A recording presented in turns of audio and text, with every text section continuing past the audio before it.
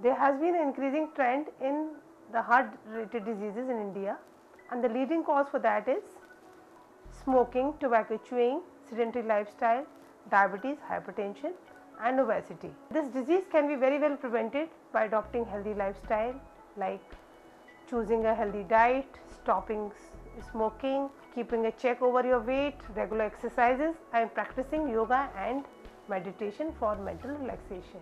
Now the question arises how to diagnose this cardiac pain in time so that you get a timely treatment. The first and foremost thing is that cardiac pain never happens on the left side, it always happens retrosternally. So it is very important that when the pain is central, we usually think that it is a gaseous pain, but it is not, it is a cardiac pain.